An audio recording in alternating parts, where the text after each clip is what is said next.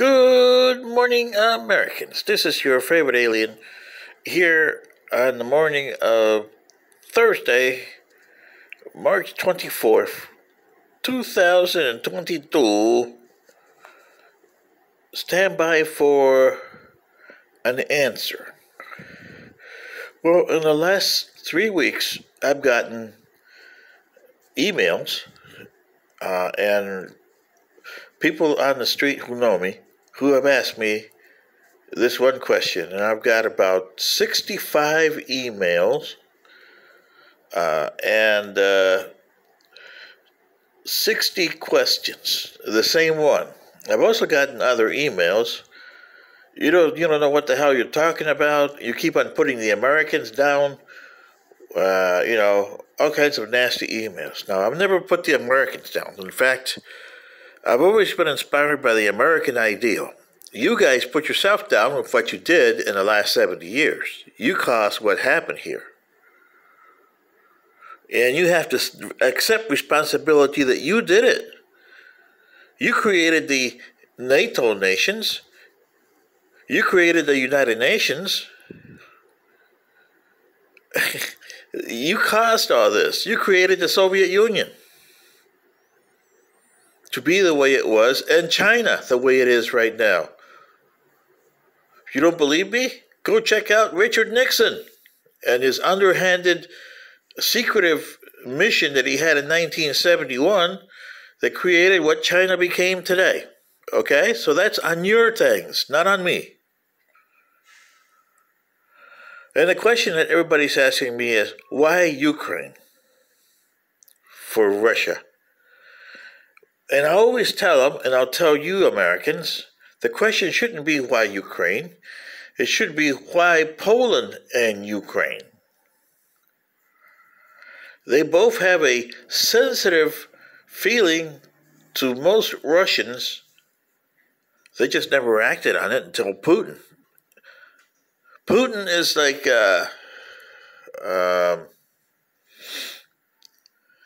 how would you say, Cassius and Brutus against Julius Caesar? Or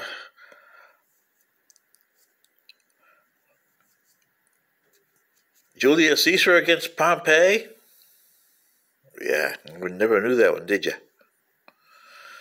But let me explain why Poland and Ukraine. In 1301, there was a creation of a little city-state called Muscovy. Yeah, Muscovy. By the Tatars, T-A-R-T-A-R, Tatar. Okay? And the little city-state of Muscovy was manned by Slavic people. You controlled by the Mongols. Yeah, Mongols. Oh, yeah.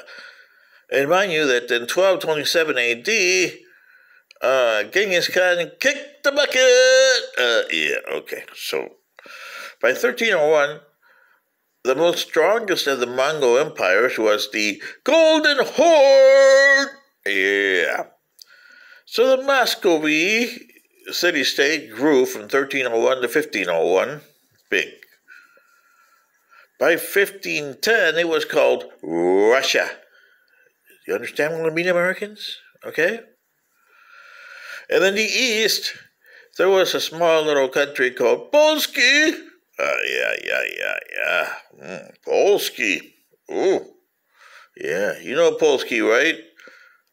And it has nothing to do with old English polish either, boys. Yeah. But the Polish were another Slavic group of people. And they developed a pretty good kingdom of Poland. And right next door to them, there was another interesting people, the Lithuanians, who controlled most of the Baltic at the time. Estonia, Latvia, and parts of Finland,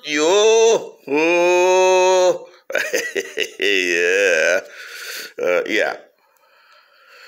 So Muscovy was heading east, and encountered these two guys. Yeah.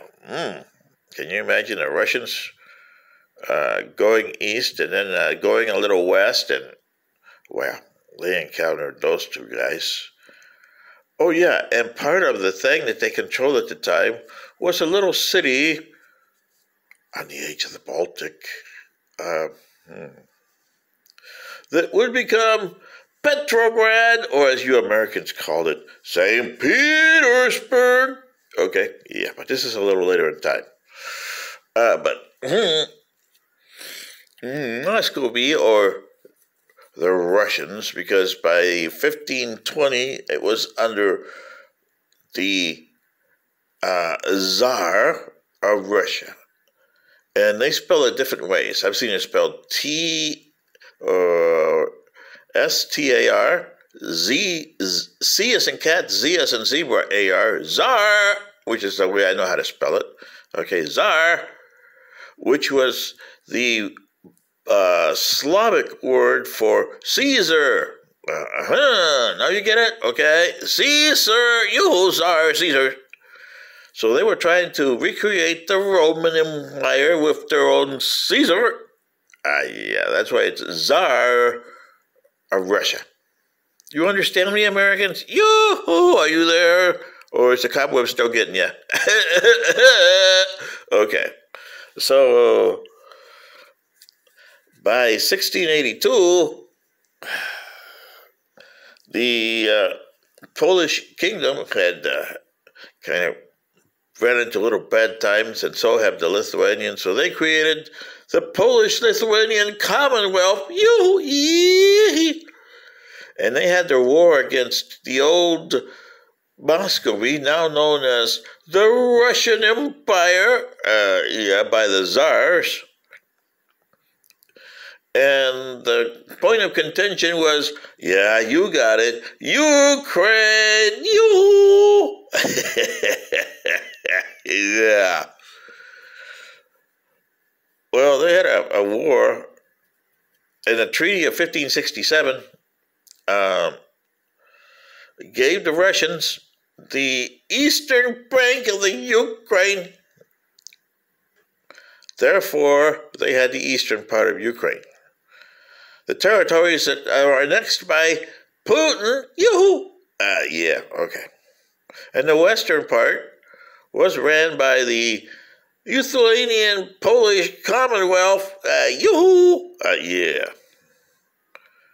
And that was done from 1567 with ups and downs up to the annexation of such Commonwealth by Prussia and Russia in 1795, where Poland ceased to exist, Lithuania ceased to exist, and it became part of the Russian Empire. Lithuania did, along with Estonia and Latvia. Yoo-hoo! Now the Finns, that's a different story. The Finns gave the Russian fits. Oh, the Russians know about the Finns. Yoo! Those Finnish guys. You think the Ukrainians are bad? Try the Finns. Yeah. Okay. So here we are, 1918, the end of the war. By 1917, Russia had to say, Uncle! The Tsars were kicked out of power by V.I. Lenin. There was a quick treaty, and Russia got out of the World War I.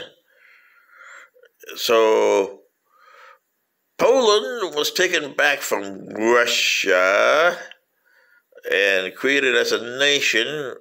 They took part of Germany, too, because remember, the Prussians had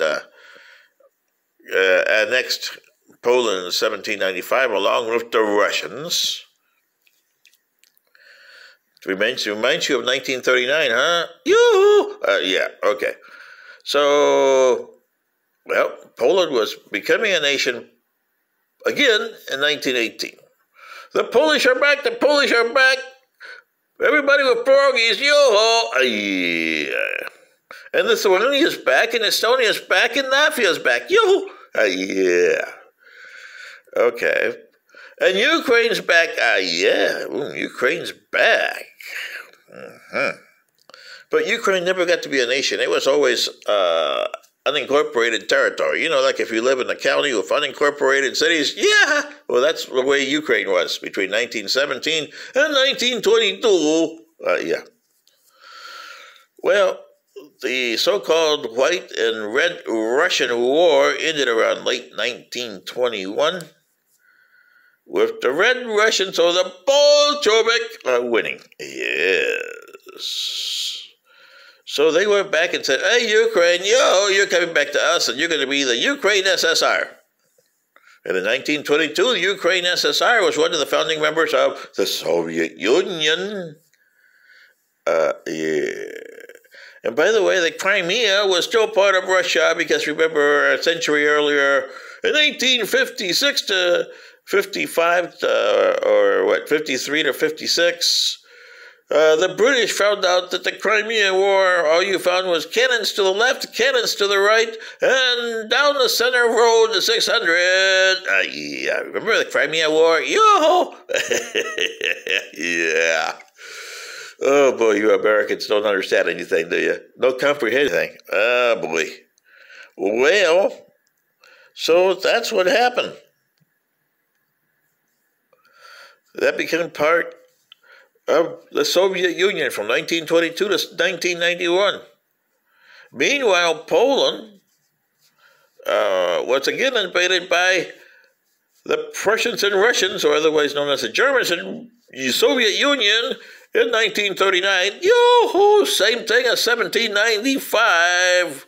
So from 1939 to 45, Poland was a disaster because first Germans and the Polish German and the Russians went to get them, and then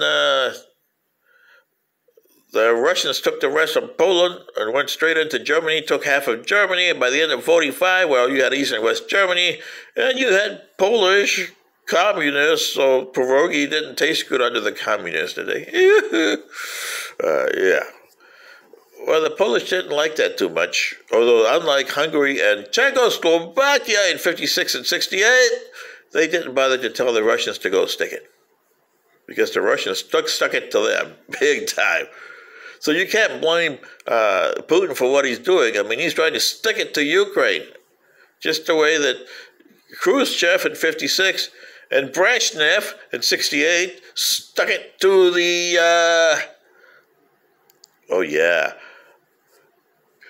Hungarians and the Czechoslovakians today, the Czech Republic and the Slovenia, which, by the way, the Russians say you owe us a bit here. Yes. So here we are. Oh, and by the way, during this time, after the war, the Soviet Union was controlled by a Ukrainian named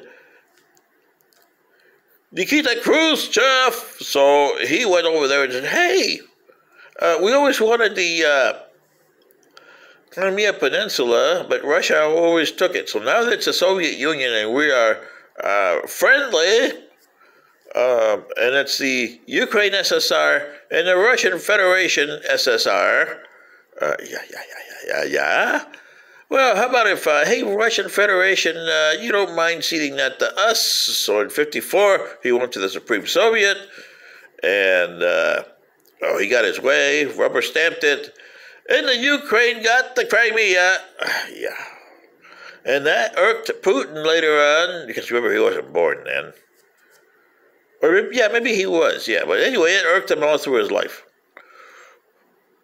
And then the Soviet Union collapsed in 1991. Russia was under Boris Yeltsin. Oh, boy.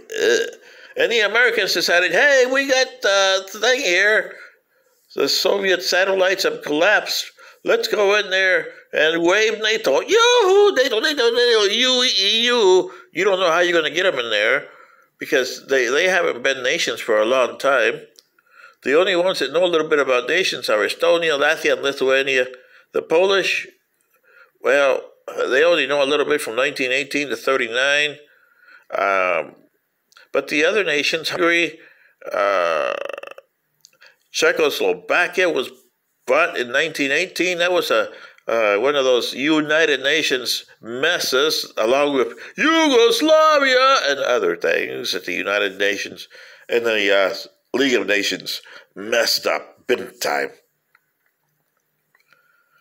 So do you understand me, Americans? This is why you got to where you are. And who do you have to blame? You in 1945 for going back to the same situations that caused World War I and World War II, and therefore caused World War III. This is your favorite alien. Now you see, I don't hate Americans, I just hate the way they do things, because they are causing World War III again. The Russians, well, the Russians are the Russians. They won't change no matter who you got up there. And the Chinese are the Chinese. You caused both of their problems. I.e., look under Richard Nixon, 1971 to 76, or 74, when he got kicked out of office. Yeah, okay. But he did a lot of underhanded things with China that's cost you big time today. So this is your favorite alien. Good day.